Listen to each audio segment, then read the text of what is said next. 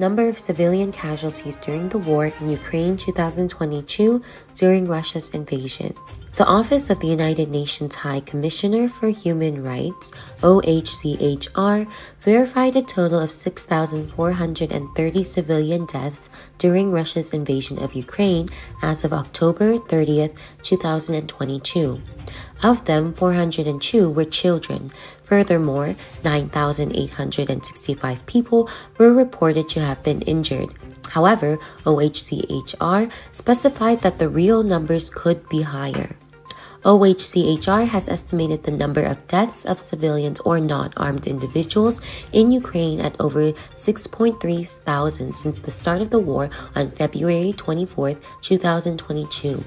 The highest death toll was recorded in March 2022 at over 3.2 thousand.